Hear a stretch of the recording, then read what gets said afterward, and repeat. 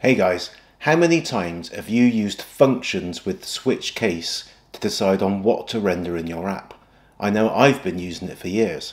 But did you know you can actually write switch case inline in JSX? And that's what we're going to run through today.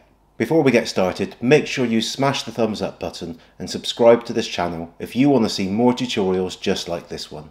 So you'll notice here we've got a very basic app with an item and set item in the state.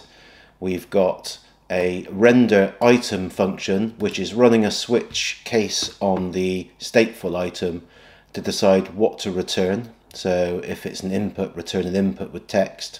If it's date, returning input with date. And if it's a text area, return a text area.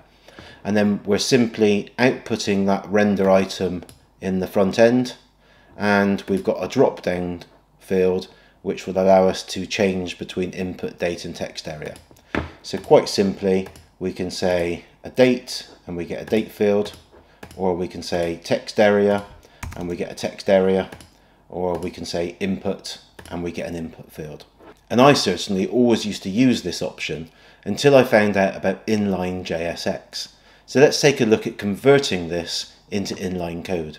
So the first thing we'll do is we'll remove this render method, and we will take this code here and I'll just copy that.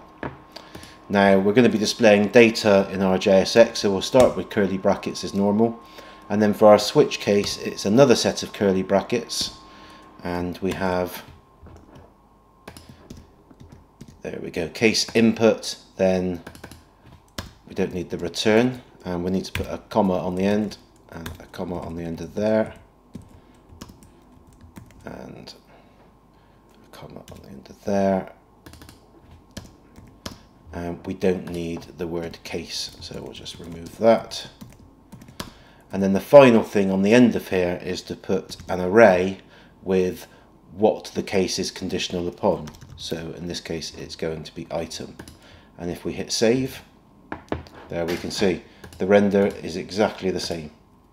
So we've removed this whole function from our code, and we can now use a switch case inline in JSX. Simple as that.